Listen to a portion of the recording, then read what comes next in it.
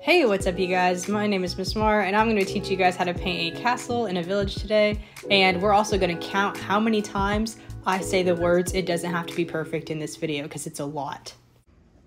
So the first thing you're going to need is your paint, your water, a paintbrush, your paper towel.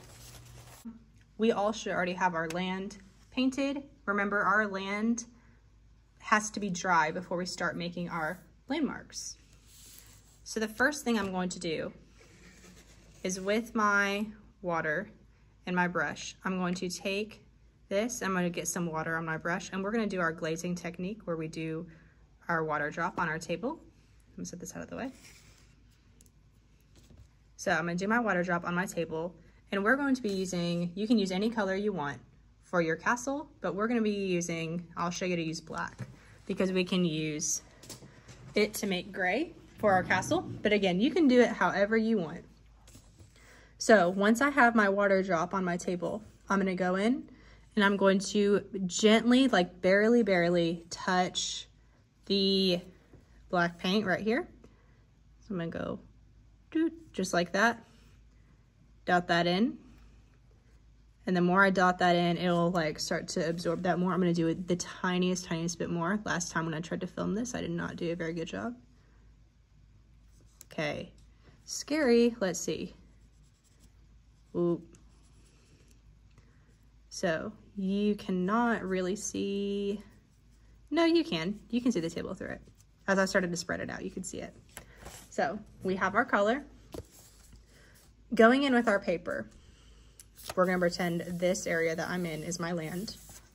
You're going to go in and we're going to start making the shape of our castle. And we're going to start with making the main one first. And so you can do this by doing a trapezoid. I'm going to do 2 castles and show you. I can do a trapezoid or I can do a rectangle. And when I'm doing this, I'm kind of using the side of the brush. We don't have to be too perfect or particular. We're just kind of sketching out a loose shape first, right? And then I'm going to fill that in with my brush. Once I have this, I can start adding my columns. And so as I start adding my columns, this is where I'm going to want to make sure I go in and use just the end of my brush. So when I'm painting, I've been kind of using the side, like if this is my paper like this, I'm using the side. Now what I'm going to do is I'm going to angle my brush upward and just use the very end of my brush. So I'm going to go in like this, angle my brush upward again, just using the end, and I'm going to carefully start making my column shapes, and they do not have to be perfect. So I'm just making these little rectangle shapes like this. And I had one student make these little triangle shapes. And then you're gonna fill those in. And I'm only using what is left on my brush. If your brush isn't really working or anything, or you're not able to see your water, you can get a tiniest bit more water by going doot like that, just a little bit. Taking your paper towel and dabbing it on the paper towel to get rid of some of the extra water, and using whatever's left on the brush for that. Going to go in and we can start making our columns, right? And so I can go in and I can do 2 columns. They can even be different sizes or thickness. Does not have to be perfect at all. And once I do that, I can even have one be taller if I want to. So this is obviously going off the page, but that's okay. Same thing for right here, one right here, one right here. And so once we have the basic shape of it, I'm gonna go in and get a tiny bit more color and make this column a little bit darker. I'm gonna go in and also outline my triangle a little bit better. And I'm just using the end of my brush again for this part. So once I have this, I can also even make, using the end of my brush, these little triangles at the top. Again, not having to be perfect at all. Like right here, not exactly perfect. And so I want to make sure I kind of straighten it out. I'm also working in a really small paper. Your paper is a lot larger, so it can be a little bit bigger, okay? And so once we have the basic shape done, we're good. Because once I have this part, I can go in with my pen at the very end and I can outline it, which is what I did in my original. So I just mapped out the shape, and then once it dried, I went in with pen at the very end. So that's how we basically make a castle, and it needs to dry before we can go in with pen or anything else.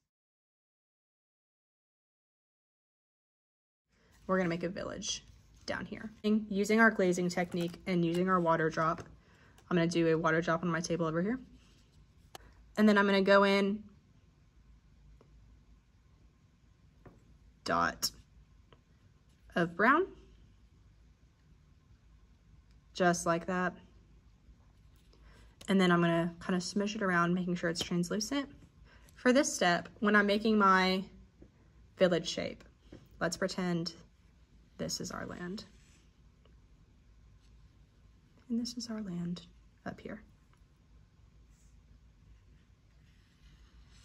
Right, so when I'm making my village shape, I'm going to go in, I'm gonna get a tiny bit more color so you can see it a little better. So when I'm making my village shape, I'm gonna go in and I'm basically, again, using the end of my brush, very end, I'm going to make these little triangle shapes for the house, right? Or for like the little houses. And again, these don't have to be perfect or anything because we're just mapping it out and kind of sketching it with paint, and then we can clean it up and detail it later. So as long as it has the rough shape of what we want, that's good.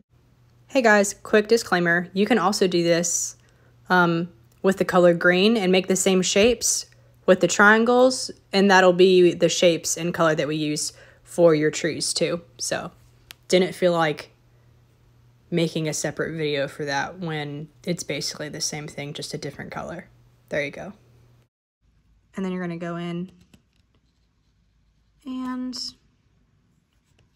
fill those in like that. Let me get a little bit more paint because mine's not dark enough. There we go, that's what I wanted. So I'm gonna make one more.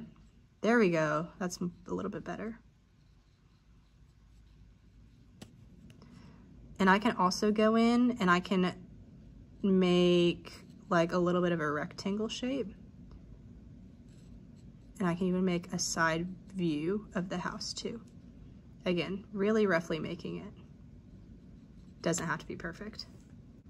And again, once we're dry,